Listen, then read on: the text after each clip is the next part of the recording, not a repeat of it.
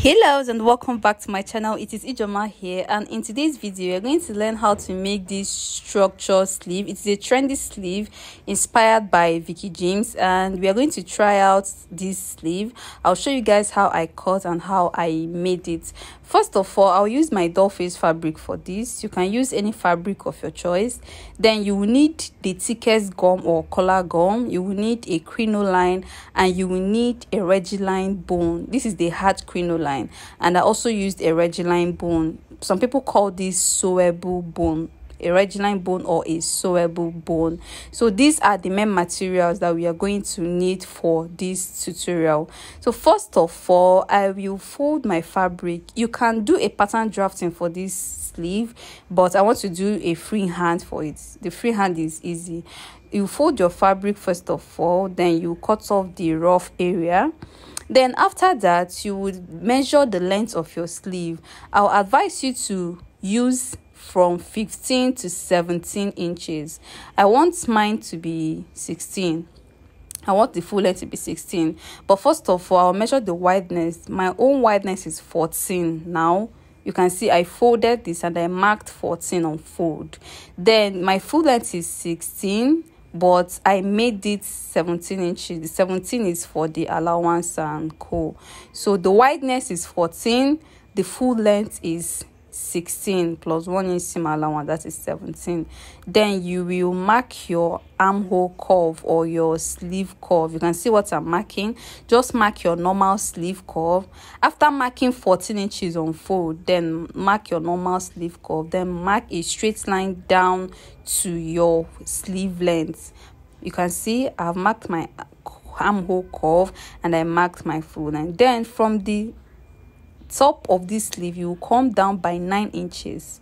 From the top, I came down by 9 inches, and from that 9 inches, I curved down to the side of the sleeve. You can see what I'm marking right here. From the center top of this sleeve, I came down by 9 inches and I curved it down to the side of this sleeve. Then I'll go ahead and cut out. You can see the new shape of our sleeve. Then after cutting this out, I want to use this doll face as the lining as well. So I placed the main fabric on the lining and I will cut out the lining. After cutting out this lining, I will choose one of these doll face fabric. I want to use one as my lining, and I will add this hard gum to only one side. I don't want to add the hard gum to the both the fabric and the lining. If you have been following me, you know that I don't like adding hard gum to my doll face. If I'm to add that, then that should be on my lining. So this one that I'm adding this gum on is the lining. So add it to just your lining. If you're using a collar gum, add your collar gum to just your lining, and it is very okay. After that, I will cut out the remaining part of the gum. So this is the new lining right now. So this lining is where I will add my crinoline and my bone. I'll go ahead and iron very well. Then after that, I will add my crinoline to it.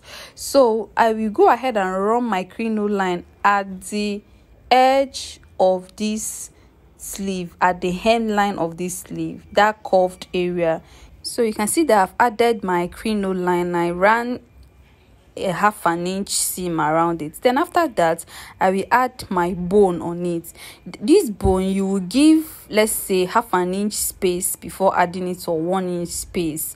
After adding your crinoline at the hemline of the sleeve, the bone will be above the hemline. You will leave like half an inch from the hemline before you attach your bone. So I have added the crinoline and the bone as well. I have crinoline and I have bone. You can see that my bone is above half an inch, almost 1 inch above the hemline, so that when I'm joining it with the lining, it will not interfere. So after that, I'll place my main fabric on this lining. I've added my structure to the lining, so the lining will carry everything. I'll go ahead and place my main fabric on the lining. Then I'll go ahead and join the both of them at the hemline. Then after joining, I top stitched. I am done top stitching right now. You can see I closed the down part only for now. After top stitching, you go ahead and iron. So after ironing this, you can now close the side. But if you are closing the side, you will not close it the normal way, like you will not just join straight. It will not give you a neat finishing. The finishing will not be neat. So what I'll do is that I'll open it up. You can see how I opened them up. You can see I've opened the lining and the main fabric. Then I will join this way. You will join the main fabric separately and you will join the lining separately. You can see how I'm joining them. I'll just use 1/2 inch and shape. I am done shaping and I will turn out. So when you turn it out, it will hide the seam allowance, like the rough seam will hide. You can see you can no longer notice where the seam allowance is at, so that if you raise your hand it will look very neat. So after that, you can now go ahead and trim off your excess lining or excess whatever you have. Then after that, you go ahead and gather it around your shoulder area so that you can achieve that puffy effect. So after that, this is what I have. I hope it is beautiful. This one does not have bone, it does not have crinoline.